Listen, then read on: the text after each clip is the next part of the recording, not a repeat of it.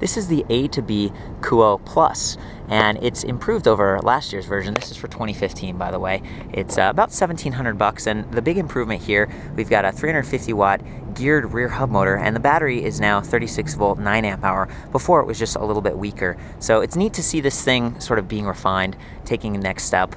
As far as folding bikes go, it's just under 40 pounds, which is pretty good, and it's using those 20-inch wheels, which give you a little bit more mechanical advantage for climbing, and they also make it lower and more compact when you actually do fold it, and I'm going to do that in a little bit.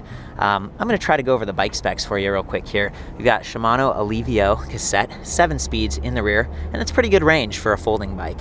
On the front, I've noticed they've got this like aluminum alloy bash guard / chain guide. So that's gonna keep your chain on track from kind of flopping around, whether you're folding it or going over some rough terrain. Maybe you've got this stored on your boat or your RV, and you know, the terrain can vary in different places. So it's nice that they've got it set up, you know, to be versatile like that and durable.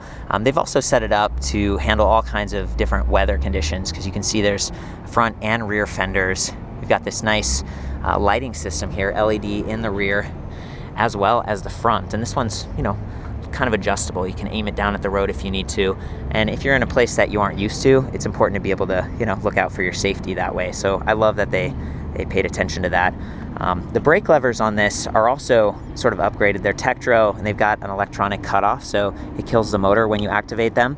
They pull these standard rim brakes, you know, and that's pretty solid for a bike like this that's a little bit more affordable, sub $2,000 for a folding bike. You know, rim brakes are fine, and mechanical works pretty well if it's like super cold. These are going to be a little easier to fiddle with, and you know, you can get some new pads if you need to in most bike shops across the country and really the world. The cranks on these are also a little bit longer, so this bike feels more like a traditional bike than maybe the original Kuo. So it's just, you know, like I said, they're refining it. Still got the folding pedals right here. You can see there's this like metal box thing, and that's sort of also helping to protect the chain teeth or the chain ring teeth on the front if you fold this and set it down, and it protects the controller, which is built right into there.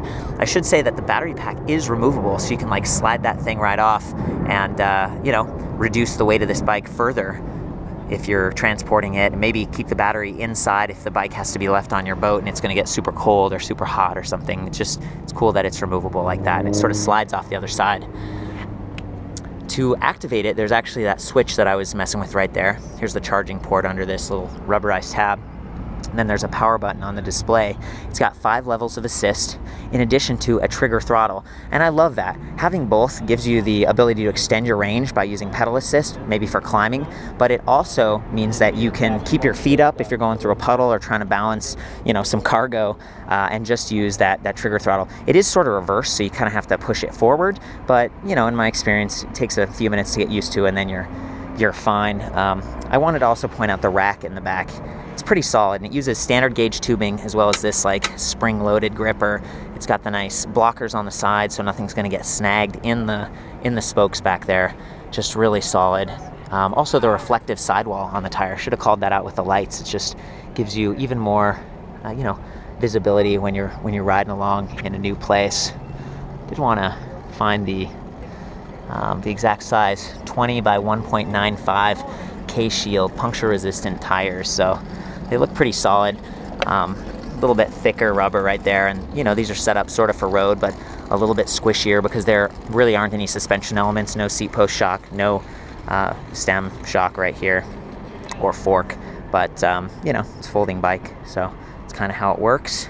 They did include a bottle cage braze-on setup right here, which is nice. Your bottle will be completely horizontal, so make sure that lid's on tight, but it's cool they did that, and you know, gave you the option. You can also get like these add-on ones that go right here under your seat, or maybe, you know, a little pack for the back that could hold your bottle, that sort of thing. This one has a little bell on it.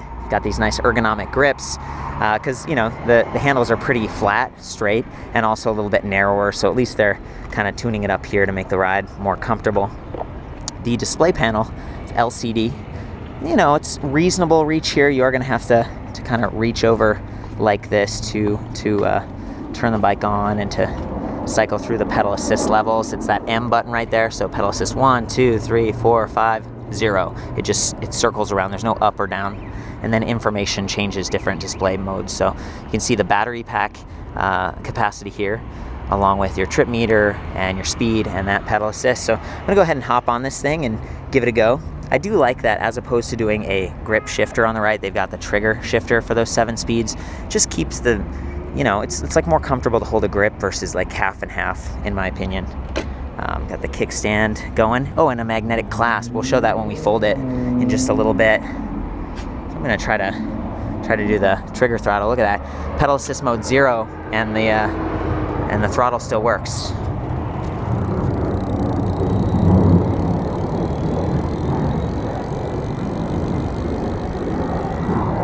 Pretty quiet motor. You know, not super powerful, but getting the job done and keeping this thing light.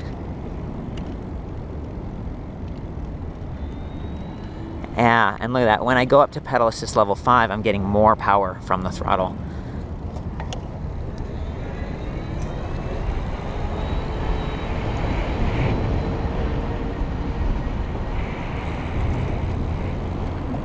That's pretty cool. I kind of like the cadence sensor sometimes when you don't want to have to push and strain yourself.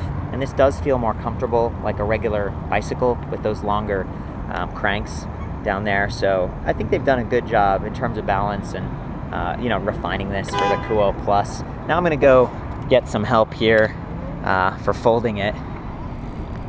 Hey, how's it going, Kyle? Excellent.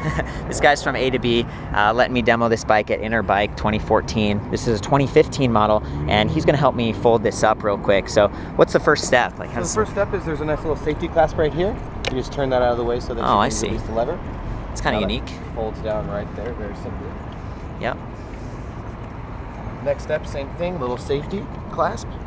Pull that out, ready to go. Got it. Both pedals also fold in. So that's nice. And there's the magnet And then right the magnet here. there, and then you'll notice there's another magnet on the front fork. Those just come together. Okay. Are you ready to go? Excellent. Yeah, and at under 40 pounds, like that's really. Yeah, it's really easy. Most people, you know, what they'll do is they'll just roll it around like this, actually. That way Oh yeah, look at that. Through the train station. Huh. No problem. Or you can, you know, put the seat down and make it even smaller if you need. Most people do exactly that. Oh, and there's the metal. See, that's what I was talking about. That protects it. It kind of sits on that metal box where the controller on the bike is. And there's the cadence sensor. That's a really good shot of a cadence sensor up close. These 12 sensors are pretty smooth. It felt good when I was pedaling around.